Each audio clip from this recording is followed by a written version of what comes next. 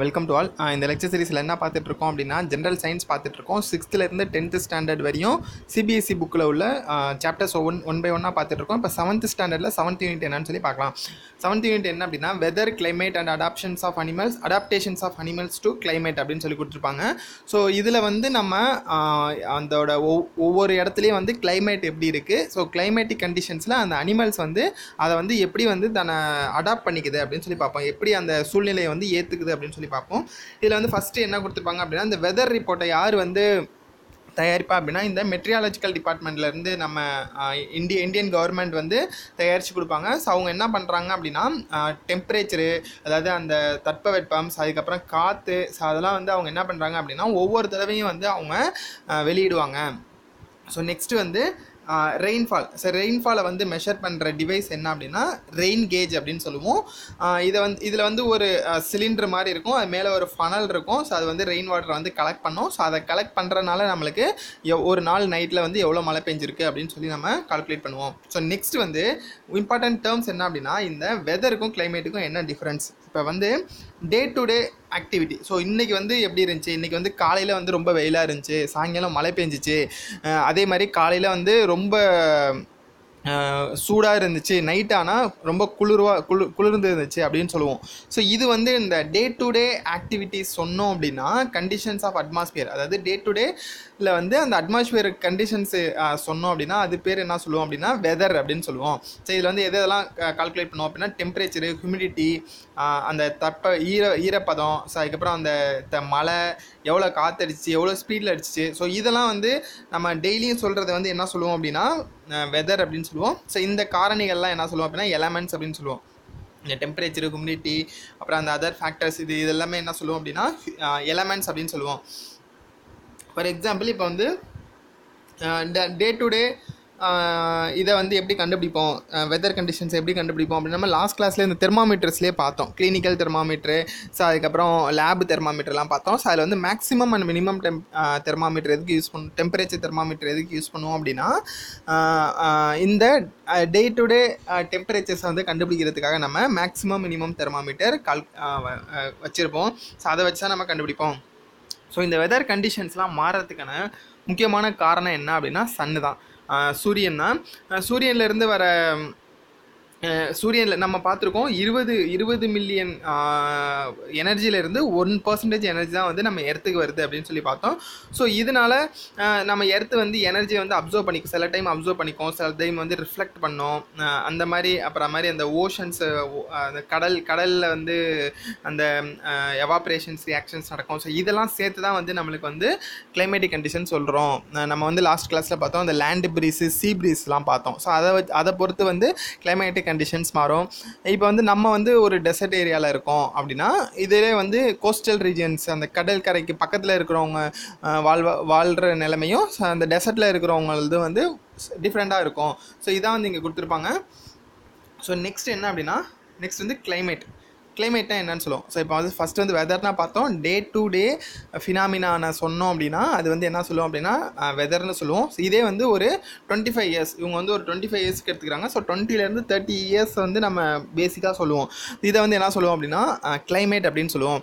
இப்போ வந்து இங்கே வந்து நம்ம ஒரு 2 ரீஜன்ஸ் எடுத்துக்கிறாங்க, ஸ்ரீநகரும் அதே மாதிரி திருவனந்தபுரம், கேரளாவும் எடுத்துக்கிறாங்க. ஸ்ரீநகரை பார்த்தோம் அப்படின்னா எப்போதுமே வந்து ரொம்பவும் வெயில் அடிக்காது, குளிர் வந்து அதிகமாக இருக்கும். ஸோ அதை வந்து என்ன சொல்லுவோம் அப்படின்னா கோல்டு டெம்பரேச்சர் அப்படின்னு சொல்லுவோம். இதுவே வந்து இந்த கேரளாலாம் பார்த்துக்கிட்டோம் அப்படின்னா அதிகமாக வந்து வெயிலும் அடிக்கும், ஸோ அதே மாதிரி மழையும் பெஞ்சால் அதிகமாக மழை பெய்யும். ஸோ இதை என்ன சொல்லுவோம் அப்படின்னா ஹாட் அண்ட் வெட் கிளைமேட் அப்படின்னு சொல்லுவோம். ஸோ இங்கே பாருங்கள் ஹாட் அண்ட் வெட் கிளைமேட்னு சொல்லுவோம். ஸோ இதான். ஸோ இது ரெண்டு வந்து கம்பேர் பண்ணுறாங்க. இப்போ வந்து அதே மாதிரி ஹாட் அண்ட் ட்ரை கிளைமேட் அப்படின்னா என்னென்னு பார்க்கலாம். ஸோ ஹாட் அண்ட் ட்ரைனா இப்போ வந்து டெசர்ட் ராஜஸ்தானை எடுத்துக்கிட்டோம் அப்படின்னா ஃபுல்லாகவே வந்து ஹாட்டாக தான் இருக்கும், அதே மாதிரி மழையும் அதிகமாக பெய்யாது. ஸோ வந்து அதை வந்து என்ன சொல்லுவோம் அப்படின்னா ஹாட் அண்ட் ட்ரை கிளைமேட் அப்படின்னு சொல்லுவோம்.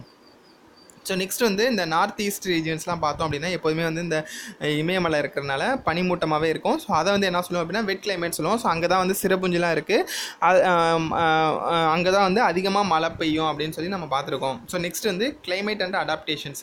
ஸோ வந்து இந்த 2 கிளைமேட்டிக் ரீஜியன்ஸ் பார்ப்போம். இப்போ வந்து என்னென்ன பார்க்குறோம் அப்படின்னா ஒன்று வந்து டிராபிக்கல். ஸோ ஒன்று வந்து போலார் ரீஜியன்ஸ் ஒன்று பார்ப்போம். இன்னொன்று வந்து டிராபிக்கல் ரீஜியன்ஸில் வந்து எப்படி இருக்குது அப்படின்னு சொல்லி பார்ப்போம். ஸோ இதில் வந்து ஃபஸ்ட்டு வந்து போலார்.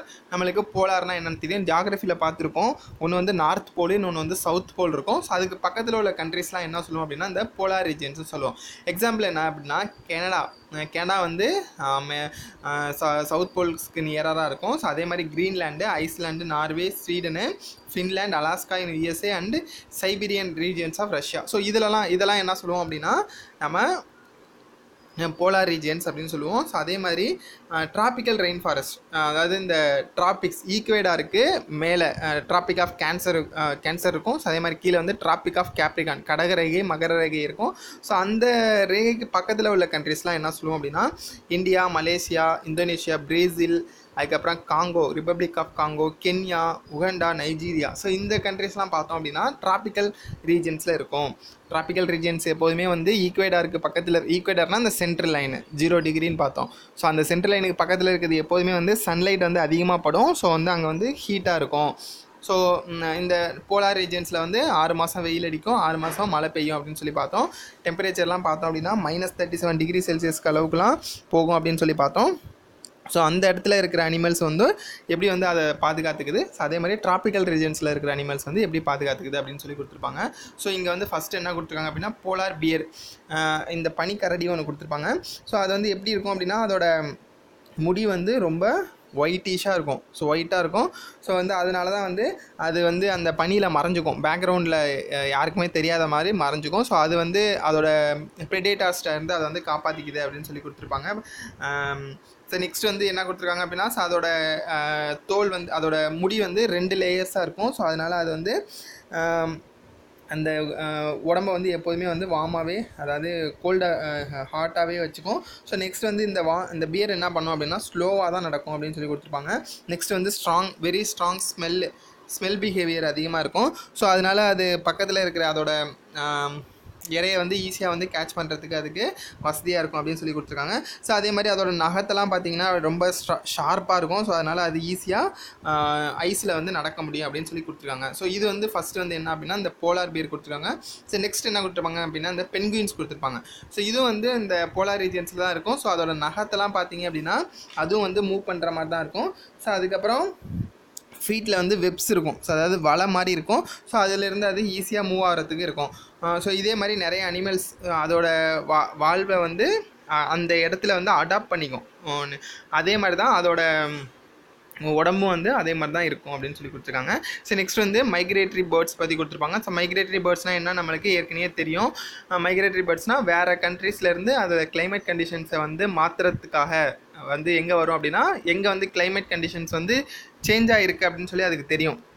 அது எப்படி தெரியும் அப்படிங்கிறது இது வரைக்கும் யாருக்கும் தெரியல. ஸோ அது வந்து மேக்னெட்டிக் ஃபீல்டு, அதுக்கு வந்து மேக்னெட்டிக் ஃபீல்டு தெரியும். ஸோ அதனால் ஒவ்வொரு இடத்துலேருந்து மற்ற இடத்துக்கு கரெக்டாக எந்த இடத்துக்கு போகணுன்னு நினைக்குதோ ஸோ அந்த இடத்துக்கு போயிடும். ஸோ இந்த மைக்ரேட்டரி பேர்ட்ஸை பொறுத்தவரையும் நம்மளுக்கு மேலே பறக்கும், அதாவது ரொம்ப ஹைட்டில் பறக்கும். ஸோ அதனால் அது காற்றுலேயே வந்து ஒரு இடத்துலேருந்து இன்னொரு இடத்துக்கு போயிடும். ஸோ இது வந்து 15,000 கிலோமீட்டர் வரையும் ட்ராவல் பண்ணும் அப்படின்னு சொல்லி கொடுத்துருக்காங்க. ஸோ அது இந்த பேர்ட்ஸ் மட்டும்தான் வந்து மைக்ரேட் ஆகுமா அப்படி இல்லை.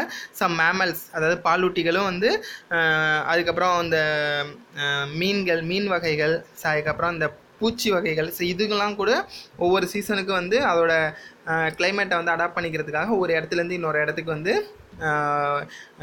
இடம்பெயர்ந்து போகுது, மைக்ரேட் ஆகி போகுது அப்படின்னு சொல்லி பார்த்துருக்கோம். ஸோ இதில் வந்து முக்கியமானது என்ன அப்படின்னா இந்த சைபீரியன் கிரேன்.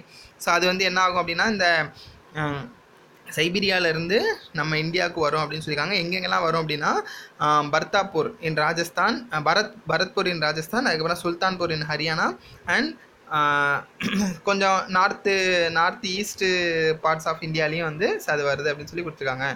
ஸோ நெக்ஸ்ட் வந்து என்ன கொடுத்துருப்பாங்க அப்படின்னா tropical rain forest. So tropical rain forest அப்படின்னா இதில் வந்து எப்போதுமே வந்து டெம்பரேச்சர் வந்து அதிகமாக தான் இருக்கும். 15 டிகிரிஸ் அதிகமாகவே இருக்கும். எப்போதுமே வந்து கோல்டு மந்தில் கூட டெம்பரேச்சர் வந்து மற்ற ரீஜன்ஸை விட 15 டிகிரி செல்சியஸ் அதிகமாக இருக்கும் அப்படின்னு சொல்லி கொடுத்துருக்காங்க. ஹாட் சம்மர்ஸில் வந்து பார்த்தோம் அப்படின்னா 40 டிகிரி செல்சியஸ் வரையும் இருக்கும். ஸோ எக்ஸாம்பிள் என்னன்னு பார்த்தோம் அப்படின்னா western கேட்ஸா and Assam in India, அதுக்கப்புறம் south east Asia, central America, central Africa. So இதெல்லாம் வந்து எக்ஸாம்பிள்ஸ் கொடுத்துருக்காங்க.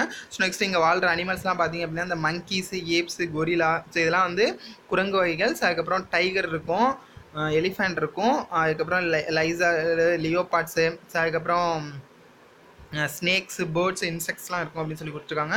ஸோ இதில் வந்து முக்கியமாக என்ன கொடுத்துருப்பாங்க அப்படின்னா ரெட் ஐடு ஃப்ராக் கொடுத்துருப்பாங்க. இந்த சிகப்பு கண்கள் கொண்ட இந்த ஃப்ராக் இங்கே இருக்கும். ஸோ அதோட கால் வந்து அகலமாக இருக்கும். ஸோ அது வந்து ஒரு இடத்துலேருந்து இன்னொரு ட்ரீஸ்க்கு வந்து ஈஸியாக ஜம்ப் ஆகி போகும் அப்படின்னு சொல்லி கொடுத்துருப்பாங்க. ஸோ அதே மாதிரி இன்னொன்று என்ன கொடுத்துருப்பாங்க அப்படின்னா இந்த மங்கி. ஸோ இந்த மங்கியோட வால் வந்து என்னவாக இருக்கும் அப்படின்னா ரொம்ப பெருசாக இருக்கும். ஸோ வந்து அந்த ட்ரீயில் வந்து அது வந்து தன்னோட வாலை வந்து ரொம்ப ஈஸியாக வந்து சுருக்கி அதாவது சுற்றி வளைச்சி பிடிச்சிக்கும் அப்படின்னு சொல்லி கொடுத்துருக்காங்க. நெக்ஸ்ட்டு வந்து இந்த தௌக்கன். ஸோ இப்படின்னு ஒரு குருவி ஒன்று இருக்கும். ஸோ தூக்கன் மாதிரி இருக்கும். ஸோ இது வந்து என்ன பண்ணோம் அப்படின்னா பழம் தின்ற குருவியாக இருக்கும். ஸோ இது வந்து இறைக்காக வந்து ஒவ்வொரு இடத்துலையும் அந்த ஃபாரஸ்ட்டில் இருக்கிற பழங்களை தேடி எடுக்கும் அப்படின்னு சொல்லி கொடுத்துருப்பாங்க. Next long tailed மக்கேவ். ஸோ இது வந்து என்ன சொல்லுவோம் அப்படின்னா பியர்டு ஏப்புன்னு சொல்லுவோம். ஸோ இது வந்து என்ன பண்ணோம் அப்படின்னா மேக்ஸிமம் வந்து மரத்திலே தான் இருக்கும் அப்படின்னு சொல்லியிருப்பாங்க. மரத்துலேயே அதுக்கு தேவையான எல்லா உணவுமே இருக்கும். அந்த புதுசாக அந்த இலை, அதாவது புதுசாக வளர்கிற இலை, அதுக்கப்புறம் ஸ்டெம்ஸு, ஃப்ளவர்ஸு, அதுக்கப்புறம் அந்த ஃப்ளவர்ஸில் இருக்கிற பட்ஸு, ஸோ இதெல்லாம் வந்து சாப்பிடும் அப்படின்னு சொல்லி கொடுத்துருக்காங்க.